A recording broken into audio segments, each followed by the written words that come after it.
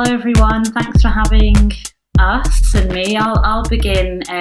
We're all going to share our thoughts, our work, and our thoughts about our collaboration. So I'm going to go first. My name is Najia Bagi, and I am an artist working in collaboration with Jenny, Jem, and Rebecca. I'm loving it. So I'm going to start to share my presentation here. And hopefully this will work.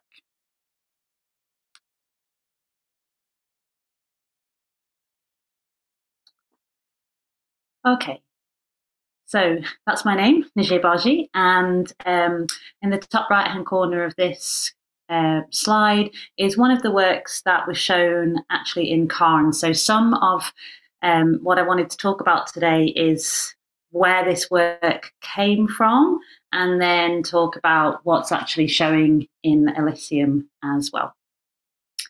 So this work here that you can see is actually a GIF. So when it's running on the screen, it runs quite quickly. I don't know if you're all familiar or if you use GIFs. They're kind of like looped image films made of still images, and so they can be quite jarring. And yeah, that's just a little extract there. And this is the GIF. So hopefully when I press play, you might be able to see. Yeah, good. So I'm going to talk about this while it's going. We'll all be distracted by the fact that it's going. Oh, it's stopped. That's good. So I loved you, but you loved her. Came from some explorations I was doing right at the beginning of this work. I was thinking a lot about absence, as I often do.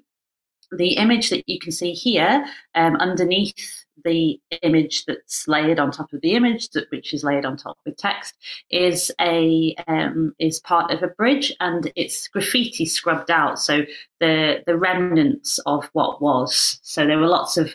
I found it really intriguing to think about what people might have written there and how permanent those feelings or thoughts might have been at one point, and then how beautiful the remnants were when you scrubbed it out.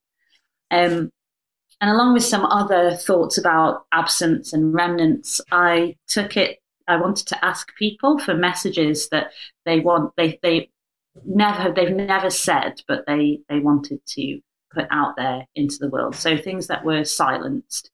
And the most moving, the one that resonated the most, was a message that I received from somebody, which was, I loved you, but you loved her.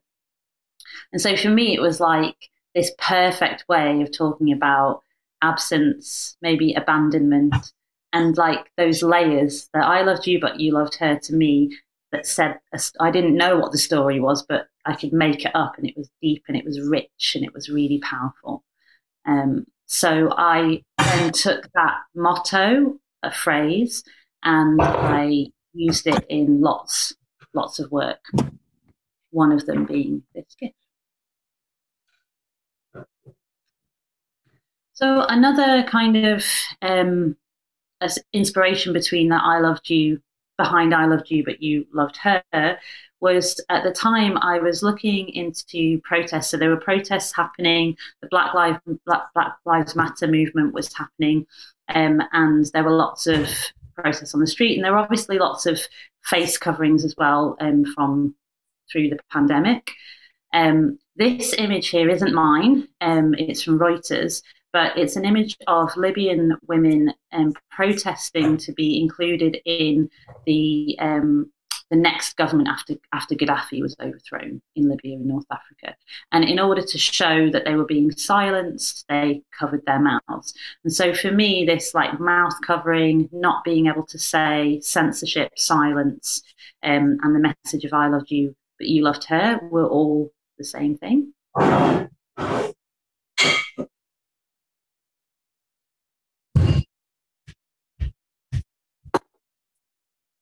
So this is another two extracts and elements of work, actually.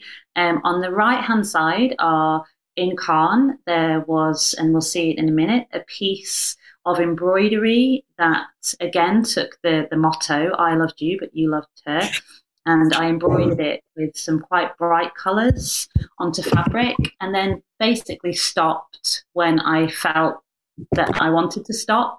Allowed it to be maybe a little bit of a performance. I come from a performance background and a music background. So when I felt like my body wanted to stop the movement of embroidery, I stopped. And these are the threads on the right-hand side that came down from that. And if you look really closely underneath them, there is some gold vinyl lettering. And that was really big along the wall of I loved you, but you loved her. And also it was in Welsh. Rebecca helped me with that. And on the left-hand side is some detail from a piece that is in Elysium called She Dances. And that piece, again, maybe is a performance when I make it. Each time it's different, and it's made of voile and copper wire. So it's really about the movement for me, about making, about moving. And then kind of when it seems finished, when it feels finished, moving on from it. So yeah, maybe these two things I didn't realise were quite similar, maybe in colour and movement. So I wanted to show them both to you together. So this is the piece that I was just talking to you about. I loved you, but you loved her. ILYBYLH pink. And you can see there that the material is really bright, and that I have just stopped. For me, that was where my body wanted to stop, and also I think the physicality of making it was also representing like the absence, the message, the tone of something that's unsaid, and that piece is in Elysium, so you can see it there, and a detail of that piece. So you can see that it's quite carefully stitched up until the point where it ends. So endings are definitely in the work. And this is an image of She Dances. So just a couple of things about this.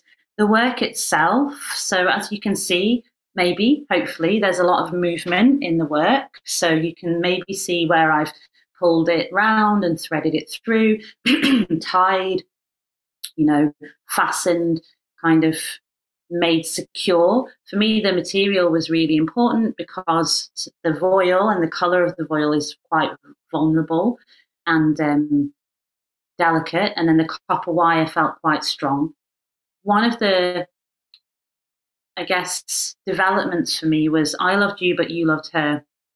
The work was quite sad, I suppose, but maybe not sad, but absent and of endings. Definitely reflective of the pandemic. And then this work in Elysium, I think, is more hopeful and has more movement, has more like forward motion. So there's She Dances, a figure perhaps, and then behind it is a work of gems, and the words you can see slide over, the full phrases shadows slide over, and that's an extract from a poem that I wrote called On Hope, which features in little fragments. And yeah, I really like how all of these things, we really like how they work together, how the shadow of the space is there as well, and how the painting and the form speak to one another. That was something we got really excited about because we could actually see each other and install together, in Elysium and enjoy that. This is a detail of She Dances, just maybe showing you the movement, the threading, and the kind of different materials there. I'm probably coming towards my time, so I've just got maybe one or two slides left. This is another piece. It's actually a video with sound. It's a short film, but that doesn't come across very well on Zoom. So do go and see it, or follow us if you're not already on Instagram, and you can see some of it there. It's called For Movement. And it was a long time in the making. It started with me watching a tree, a solitary tree, and sketching the shape of it to make a graphic score. So then I used the shape of the tree to create a choral, a vocal score composition. I then sang the bass of that and asked a beautifully wonderful a musician friend of mine to improvise over it. She then did that, and then I went out and I filmed the dance of many trees. So there's like a slow-mo film of trees, and layered and then edited the film to follow the movement of the sound. So hopefully what you're watching in my mind is a dance, and it's from one solitary tree to many. So again, hope is coming, I think, and reflective of bringing a bit further on in the pandemic. Yeah, I think this is my last slide. So I just wanted to show again and I know others are going to do the same, the talking, the interaction of our works. So on the left here is another piece by Gemma, and closer to you on the right is a piece by Rebecca, the beginning of a piece. You can see a label just underneath that is some work by Jenny, some beautiful work that she'll speak about. And then in front of you is the I Loved You, But You Loved Her in pink and in gold. So yeah, when you go, you'll be able to see the kind of conversation that those pieces are having with each other in the space. And that's it from me. So there I am, my website, if you want to go and see it. And I am thank you for your time. And I'm going to hand over to Jenny now. Oh, thank you. Right. Okay. Oh, actually, you've got to stop sharing, isn't it? Okay. And I will start. Thank you. Right.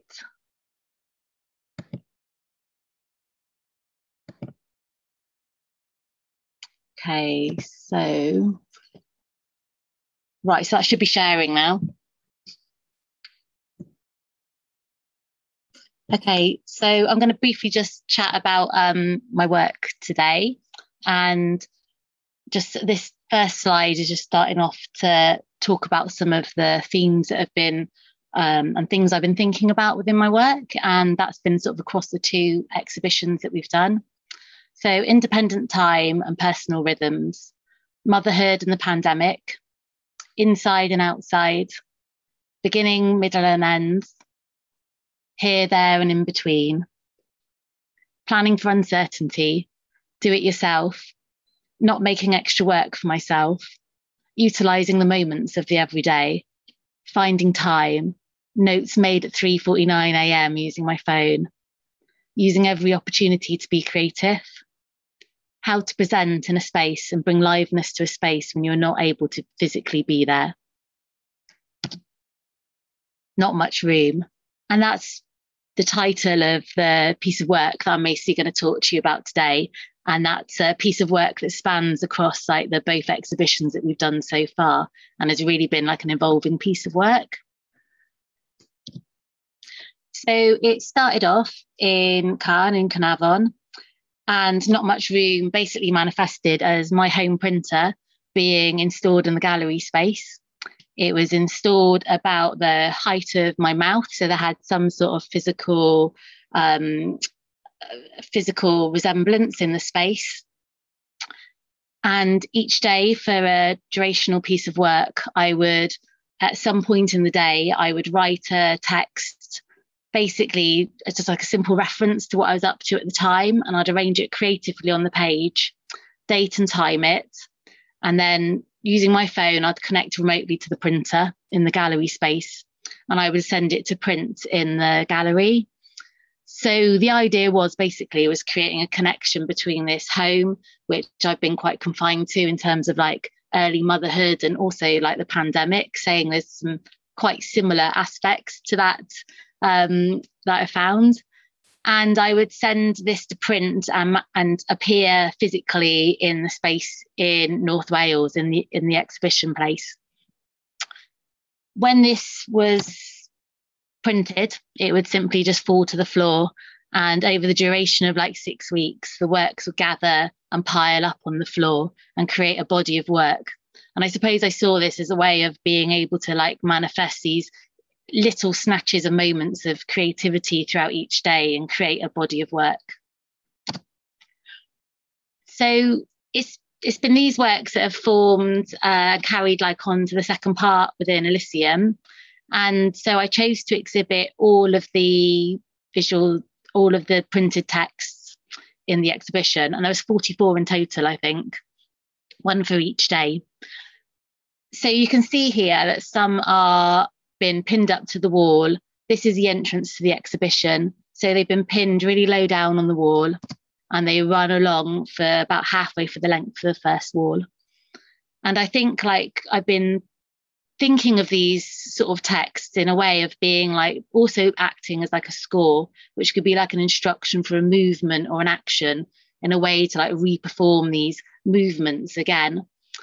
And not only are they individual works, but I guess in the way I've presented them as a whole would be like trying to affect a movement in the viewer from who would come and look at the work.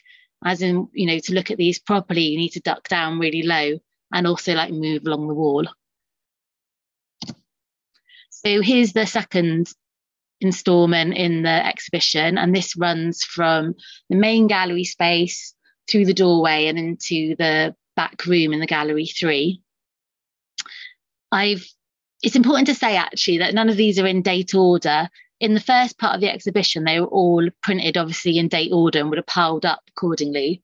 But this time I chose to select them at random and pick out a random order to pin up. And I think it's really because of like this idea of time and these snatches of moments. And in a way, by doing this, I was looking to create like a jumbled up sort of mishmash of time as well.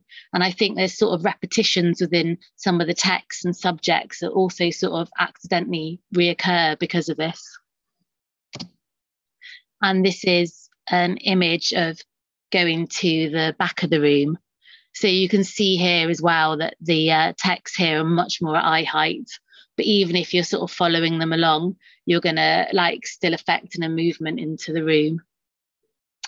I've used thumbtacks to pin them to the wall, and this is very much linking to this idea that I was very much, you know, in these sort of uncertain times, that it was using like materials that we had to hand to present our works.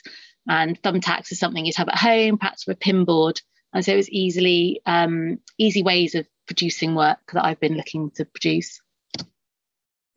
So this final image shows that because there was like a lot of printouts, some of them that didn't actually get pinned to the wall, I put in a pile, and these are placed on the floor so that people can actually just leaf through and look at these. And I think, as some of these pictures already show, is that not only does my work sort of talk amongst itself, but it also talks amongst the work of the other artists. And even just here, you can see that these have been placed, and they've been placed underneath and in front of a painting by Gemma that's titled Us. So I was just going to show now a couple of the sort of texts in detail, so you get like an idea a bit more what they might look like up close. They were all referenced and dated in the same way each day, which was with a footnote and then the time and date. And then the sentences, as I'll read them out: relaxing with a cup of tea while the baby plays, and catching up with emails. So, they're very linked to mundane day-to-day routines. And I think as well, it's worth noting that some are much more visually interesting than others. It would really just depend on the time of the day and how much space I had to think about it at the time. So the one on the left here is on my phone whilst breastfeeding. And I can remember when I made this, it was on my small phone, and I lined up the letters with the letters on the keyboard. So you can see all the O's aligned, all the N's. So they sort of correlate in that way. And that's what's given them the spacing that they have here.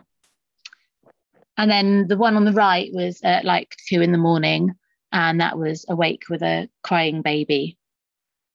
So when I sort of said that I've also looked at these printed texts as like a score, as a way of sort of making action or movement, I selected 9 quite at random from the whole body of work and used them to make a video work. And Awake with a Crying Baby is one that I used.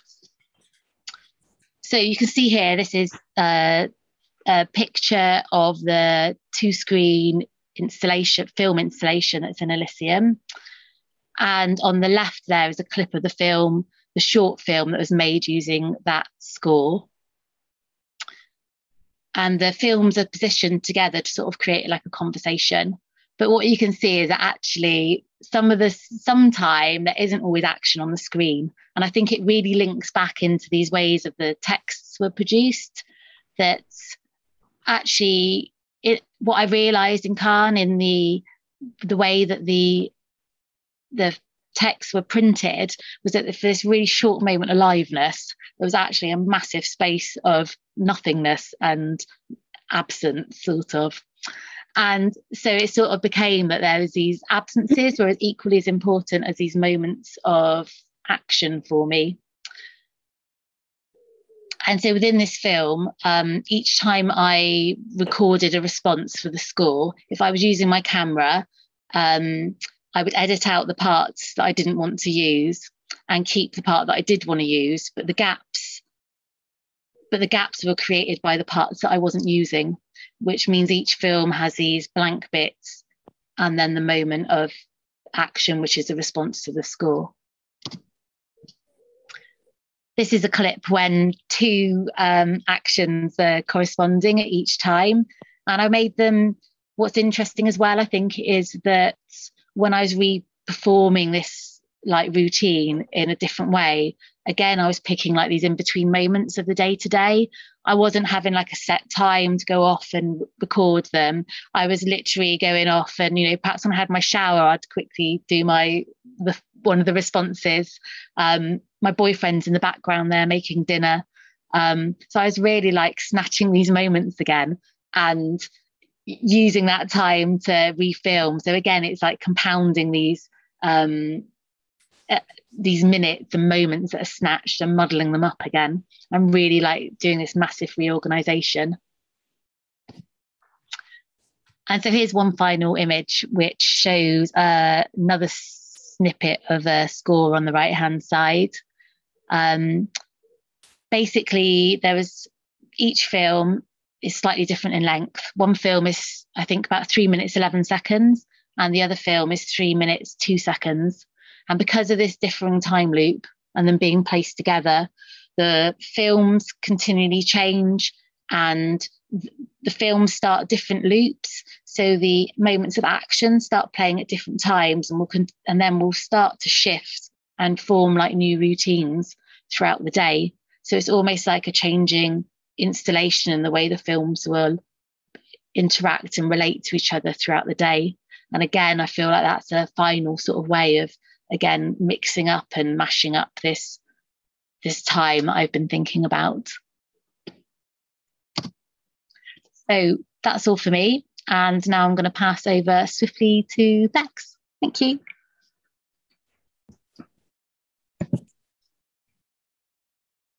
Diolch. Thank you, Jenny.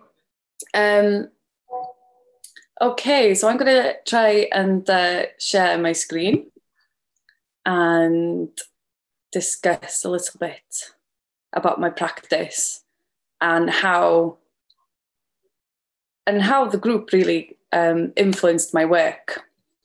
Oh, lovely. It's gone back to the end, so I'm just going to flick through that and then we'll get started. But so I know everyone as part of the project. I know everyone various, either I've worked with them before or I've worked in a sort of a professional practice with them. And but I'd never on a scale of 4 female artists working together, collaborating. And I think when we had our initial Zoom meeting, after we knew we'd received the funding and we knew we had CARN and Elysium was backing us, I realised the whole process that I'd started to work with and my original ideas, was going to be thrown out the window, and that I really had to start afresh again due to the circumstances that we were all in, but also realising that this was really a collaboration of artists bouncing off each other through this digital experience, really. we'd had hoped to kind of meet up and have those kind of physical reactions with each other's work and with each other. But under the circumstances, that didn't happen until Elysium, actually, where we're finally in one room together. Because even when we installed in CARN, we weren't actually in the same space at the same time. So my work at the time, I kind of knew exactly what I wanted to be doing, and then realised that not just the influences of outside and the collaboration process of just listening. It could be a simple phrase or a method maybe another artist was using, and it just triggers something, and then you start playing around. If you haven't seen our Instagram yet, please go and go and view it. It's at MEWNrhwng. And you can really see the process of the ideas. A lot of pieces that haven't actually been fulfilled and not ever been exhibited. So I always think that process side is really exciting, and almost as much as the actual work itself. So when I started my work, I was kind of influenced by purely form and movement and shadow, the whole process of the inside outside, the balance between negative and positive, and here and now, and obviously being that pressure of we're not able to get to the studio. The studio had to come home. The influences that might have inspired you, going to various galleries, none of that was happening. And I found influence from, shadows from my daughter playing in a bucket outside on a summer's day, or the lights that hit through the lamp in the conservatory that then flew on the wall. And those kind of really simple movements of just the light at the end of the day where I live in Gerlan in Bethesda influenced my work. I tend to do a lot in installation, and I found myself with MEWNrhwng project. I was doing lots more photography, inspired to play around with video, but really on a very kind of basic scale of just using my phone. So these two images I'm showing you now is really the basis start. So it kind of inspired me when I knew we were in CARN. I had to do something with the windows. I had to do something with natural light, that golden hour in where I live with the sun in Gerlan, and the orange and the colours that hit the walls. I knew there was this, so I knew I had to have that kind of scale of time, but also, and that fleeting moment that this will pass. Whenever you walked into the gallery, it didn't look like this all the time. It would change as the hours went past. And I had 3 windows. I had this orange one, this pink one at the back that you've just seen when Jenny was showing her work, and a blue one, which was much higher, which everyone missed. And I love that idea of creating work that is so subtle, that is also, and once again, we'll keep repeating the word absent, but you might not notice it. You might come back again and notice it. So my biggest challenge here, sorry, my brain is trying to talk Welsh to myself while I'm trying to translate into English, and then a dyslexic brain as well. So just bear with me, guys, bear with me while I try and get these words out my head. So I knew my biggest challenge was there's no natural light in Elysium. And how do I create this kind of, not a complete copy, but how do I create another piece of sculpture or installation that I feel content with to exhibit?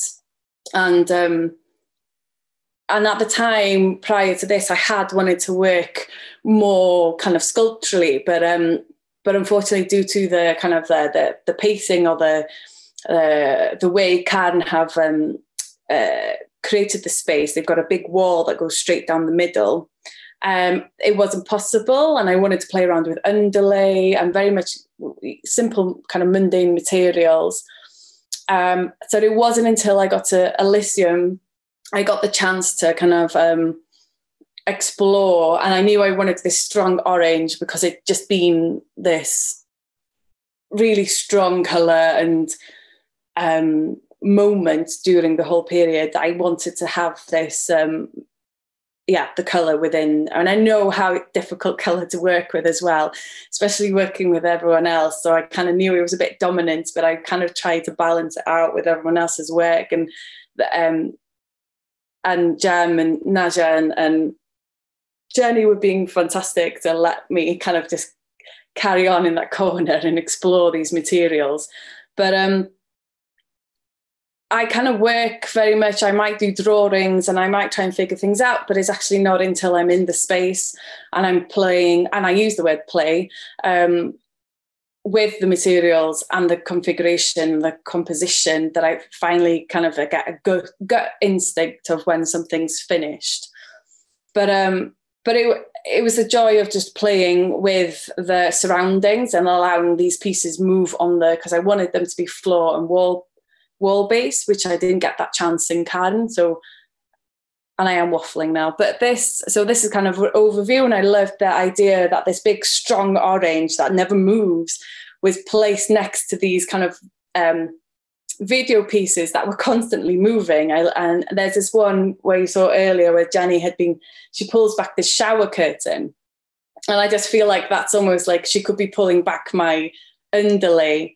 And that straight line, that repetitive straight line was in that piece as well. And then I'm going to jump back. So I'm jumping a little bit. So I'm going to jump back to another piece that I did for CARN, which is a mixture of photography and vinyl. And so there's cracked glass, window pane. There's actually an image of a monolith or kind of a really old rock that is kind of the farmers try to kind of keep the piece together by putting some kind of lead or copper or something and nailed it in to try and keep the crack together so it didn't fall apart. And then the bars that would happen from the stairwell on my I love the fact I've literally just turned around to look at my stairs while I'm talking about it, and how it looked like, prison bars, and this crack, which actually turns out to be kind of the Welsh border between England and Wales.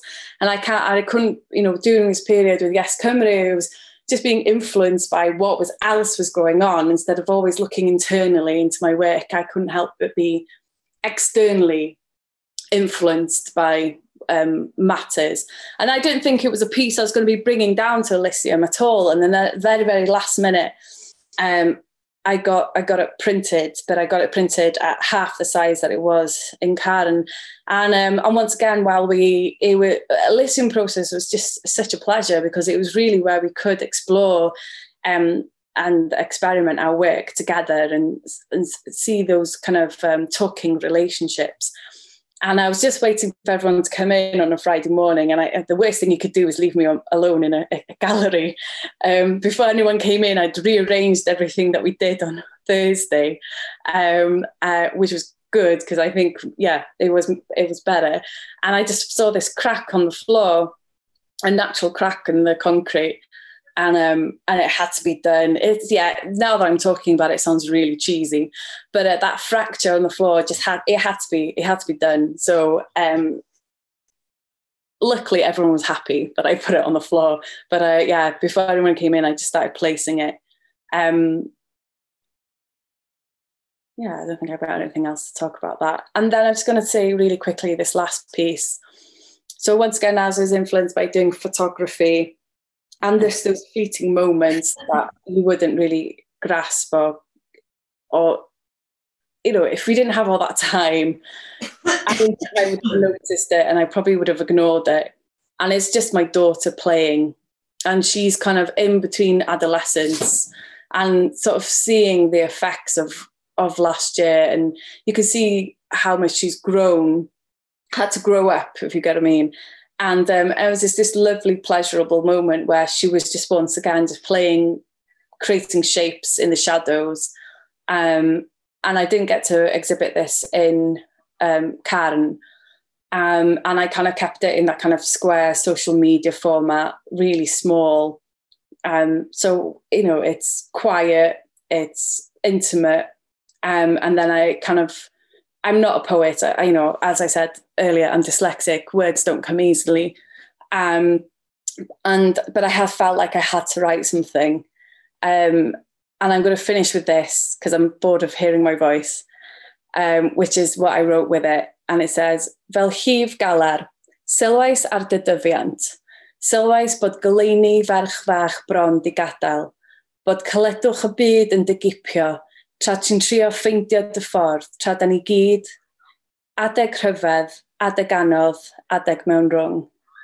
And I think I'm going to stop there and I'm going to pass on to Gemma. So if you're ready, Gemma. Hi, thanks. That was beautiful, Bex. Thank you. Okay, bear with me 1 second.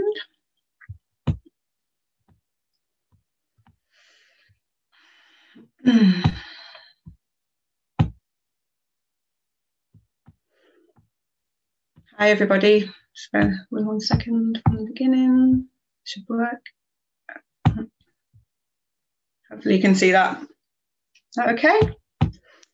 Okay, so yeah, I'm not going to talk about all of the works, just to look at a few key pieces and talk about some of the relationships and enjoying the collaboration and things like that, which has already been spoken about.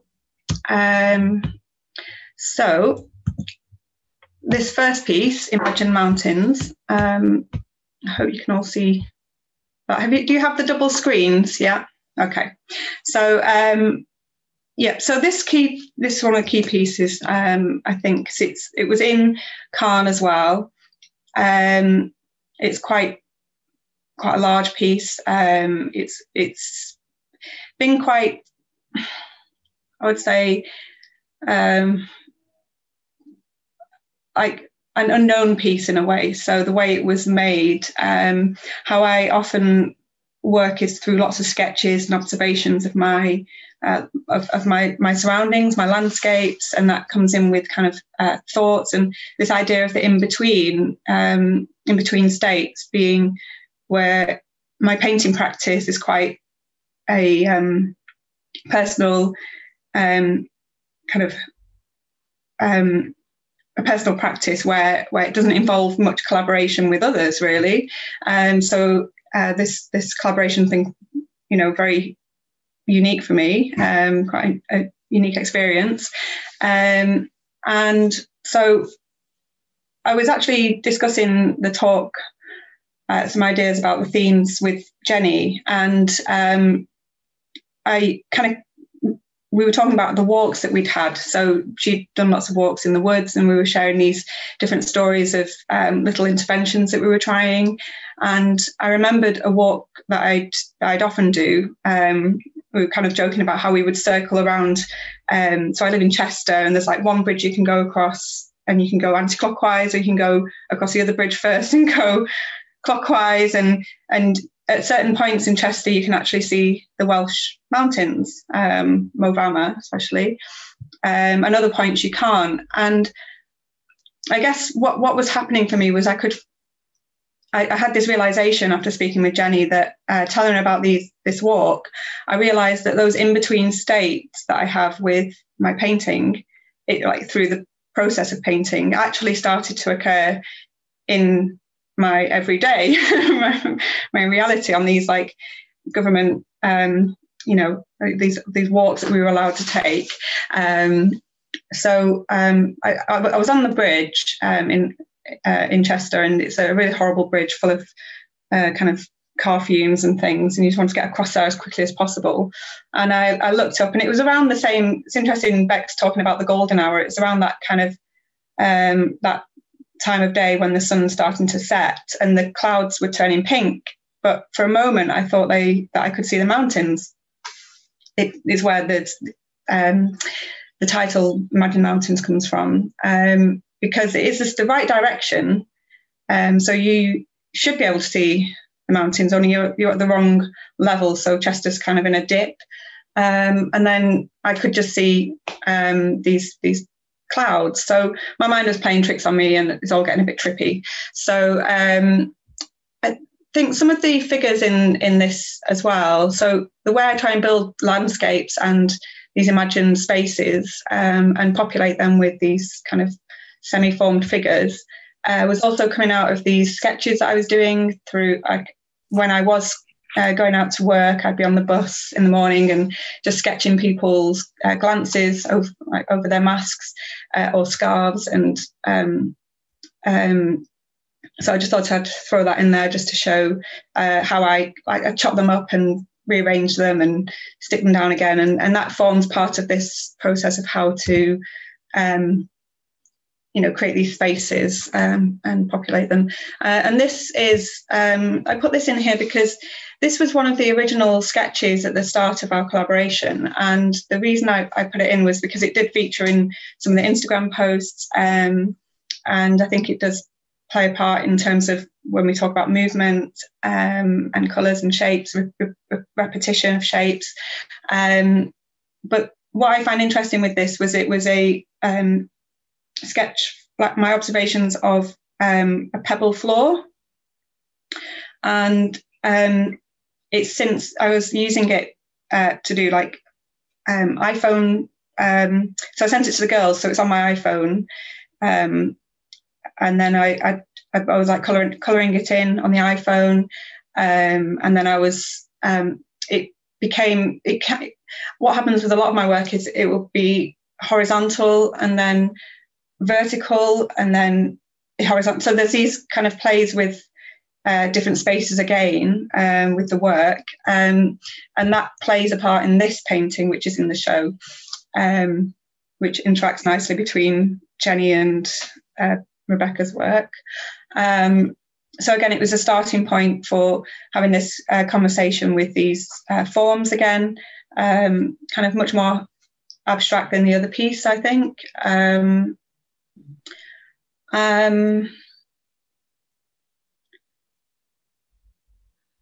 I think that's all I want to say about that one for now. So here it is in situ with Jenny's work, and on the left, on the right, sorry, with Bex's work as well. This was really fun. So starting to talk about the collaborations between the works. Very different space to the one in Cairn. It really lent itself to have a lot of kind of playful moments between us, and it's the first time that I've met Najia actually, and it'd been like we've been working together for ages. I felt like we were so comfortable. It felt like we were actually, I said at one point, it doesn't feel like I own the work, which I often feel like if a painting's successful, it can stand on its own 2 feet and I don't need to talk about it. But I kind of knew instantly where this one needed to go. And there were some works that I couldn't show because it felt like, I often talk about like they're being a bit too aggressive, or it interrupts the space, it's not having a good conversation, like a naughty child or something like this, it kind of needs to go and sit in the corner. And with these works, I think Bex, you mentioned earlier about the bright orange and being really strong and being concerned about our thoughts about that with our works, but I needed them to be together, like your works, and I think we mentioned that together, like they work so well. And again, you have that kind of vertical, horizontal element as well, and I think it brings out that element in my work too. And then here's another shot there with like from a completely different level with right much lower down. I love that photo with Jenny's work.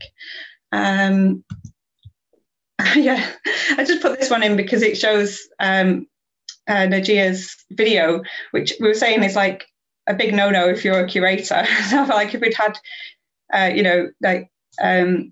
this conversation around curation, it's like, oh, you know, you can't break the rules and have reflected glass opposite a video. But again, it makes so much sense for our work. It's almost like we're one entity, and the works are, you know, relatives or something in a family, or I don't know how to describe them, but just more kind of relationships there. And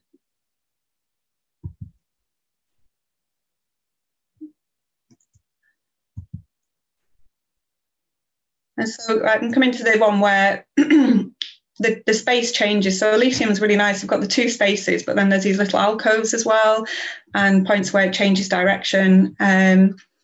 So you get completely different viewpoints, and I just really enjoyed these viewpoints. And we've moved the work around quite a bit, and we discussed how these might interact. And I think I've got it here. Yeah. So I do know quite a lot of painters that would absolutely hate paintings to be covered up, but you know, I'd like to make people work for it. If they want to see the work, they've got to move to the side, you know, get in under the cloth and things, you know. There's no ideal viewing perspective or, you know, height or anything for me. You know, one person's eye level is another person, you know, completely different to another person's eye level, that kind of thing. So, yeah, so again, movement, shadows. I think, you know, again, sometimes when I'm making work, I don't always know what they mean. I am in that space where I'm working quite loosely and not trying to push anything too much onto the painting. It feels like a conversation between me and the painting. But then I kind of liked seeing these new conversations or relationships coming out in the work. So this started originally was quite a solid object, whereas now with Najia's work, it feels like it is like shadows shifting, and you know, it's the title shift has a completely different meaning to me now. For me now, so yeah, so I like that. I have no problems with the meaning of my work changing like that. Oh, that's it. I don't know if that was within time or yeah. Okay, thank you.